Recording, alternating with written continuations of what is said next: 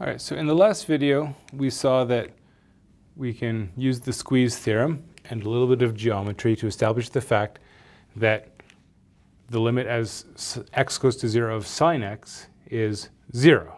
Okay? And we might note that 0 is also sine of 0. Right? Sine of 0 is equal to 0. So basically the argument is that, well, sine x is always less than x. If you want, if you want to dispense with absolute values, we could always put it this way, right?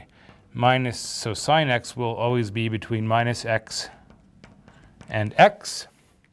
For x in the either the first or the fourth quadrants, right? For x between, let's say, -1 and 1, this will hold. X and minus x, they're both going to 0 as x goes to 0. Sine x then must also be going to 0 according to the squeeze theorem. All right, how do we use that to get the value of the limit for sine at any other point?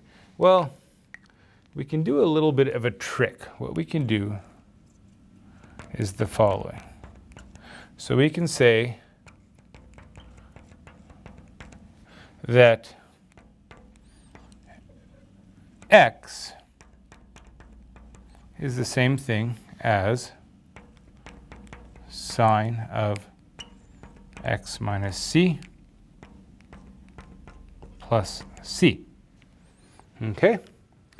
Now remember that there is an angle addition formula for sine. And we can write this as sine of x minus c times cosine of c, okay, plus sine of c times cosine of x minus c. Okay. Now there's a couple of observations that we have to make. Okay. So we can make these kind of notes on the side.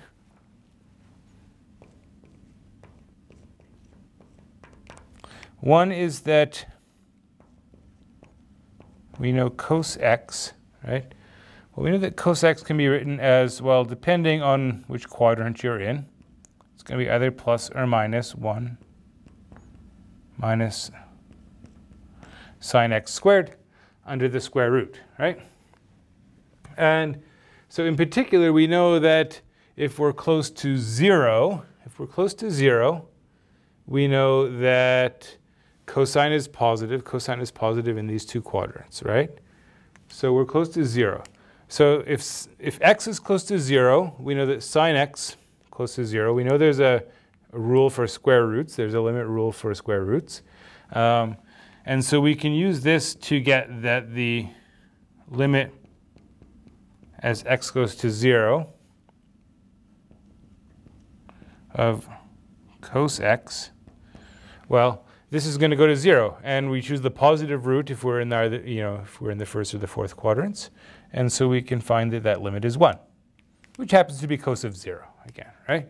The other thing to notice is that, so that's the first point. The second point is that if x is approaching c, x minus c is approaching 0. Okay?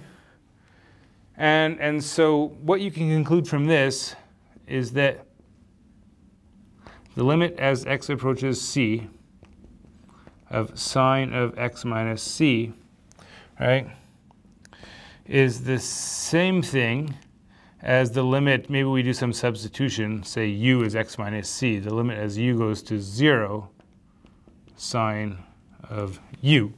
Maybe you call it theta if you like. And we've just established that that limit is 0. Okay? So using the limit laws, right, this is a constant, right? We can use the sum rule, we can use the product rule, and so we break things down. We say, so this limit is 0. So 0 times cos c. Sine of c times Well, the limit as x goes to c of cosine of x minus c. And same reasoning that we just applied here for sine also works for cosine, right? So that's going to be the same thing as taking the limit of cos as x goes to 0. We've established that that's 1. So this is sine of c times 1. And that gives you sine of c. Okay.